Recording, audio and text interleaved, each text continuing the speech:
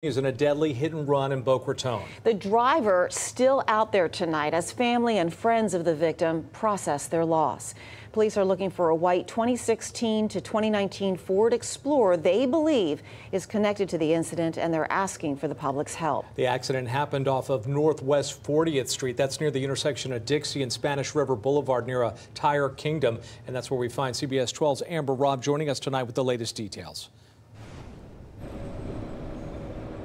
This is the area where the unthinkable happened. 36-year-old Sean Matthews was hit and killed early Thursday morning, and now all that remains are flowers left by friends and family.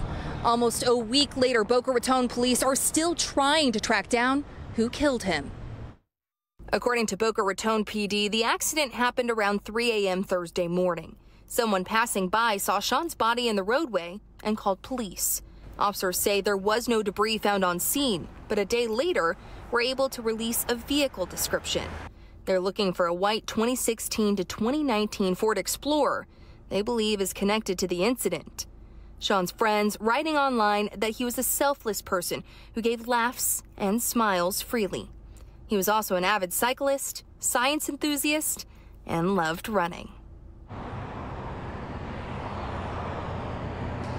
Police tell me at this time they have no further details to release, and they have no suspects. If you have any information, contact police. Reporting live in Boca Raton, I'm Amber Robb, CBS 12 News.